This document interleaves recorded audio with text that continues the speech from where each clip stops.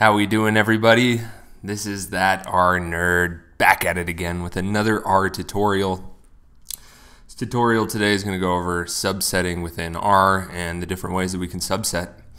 So to begin, I just made some data up here.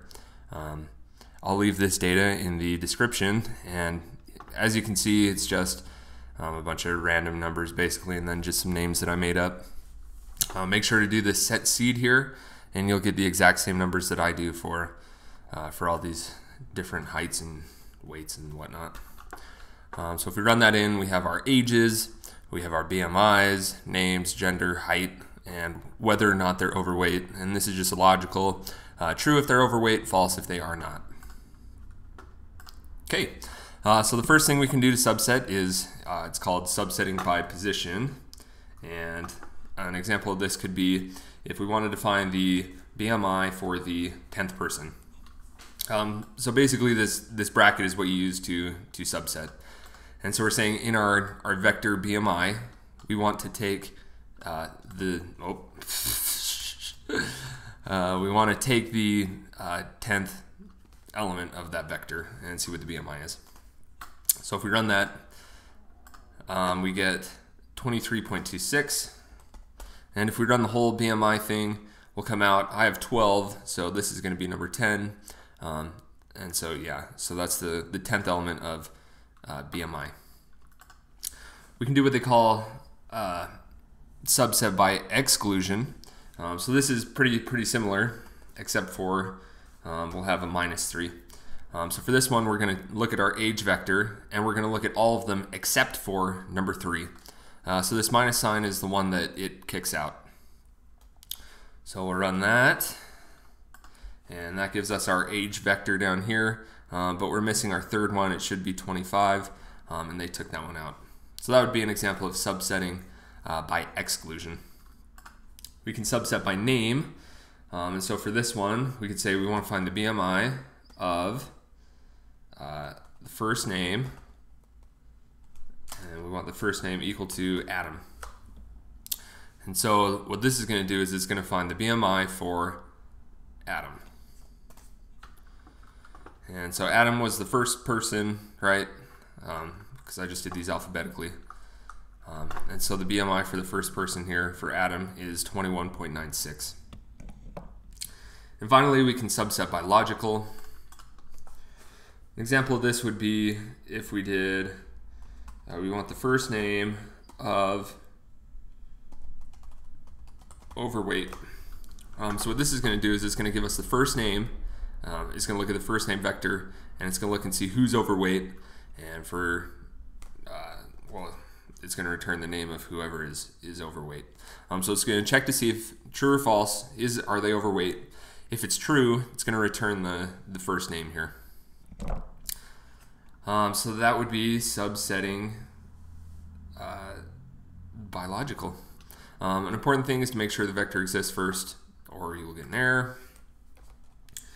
There are a couple different things we can do here also. So if you want to change the whole, like all the elements in this vector here, height, then you'll do height, and you put the brackets that are empty, and we can put something like 70, and if we run that, and we call our height, that now changed all the heights to 70 in the whole group. You have to be careful not to do this. So if you leave the brackets out and you do height and you input 70 into it, that's just going to leave you with 1, right? So now height's just one element, and it's 170. So you need to make sure to have the brackets in there when you do that. Okay, I'll set the seed and grab our height back again. Finally, we can do assigning values to elements of a vector. So we have age here, and if we say age of 8, and we'll input 68, what do you think that's going to do? Well, it's going to look at age, and it's going to look at the 8th element of age, and into that it's going to put 68. So now our 8th element of age is going to be 68. And if we run that, it should have switched. Yeah, so it switched our 8th element, which is 20, and now it's a 68. Okay, I'm going to run this age again. So we have our age back. All right, another thing we could do is by exclusion, right? So we could say -4, and into that we're going to put 45. And what do you think that's going to do? This one's a little weird. So what this one does is everything except for 4. So we're looking at the age vector, everything but 4, we're going to put 45. So it's not going to throw out the 4th, well, I guess you'll see. So what it does is it leaves the 4th element the same. Everything else, it changes to be a 45. And we'll do one last one here. So if we have, I guess we'll call overweight first, just to take a look at it. So we have false, true, true, all the way down. So if we do age of overweight, and we say NA, actually let's run this age again real quick just so we have our numbers back. Okay, so we have this true false, right?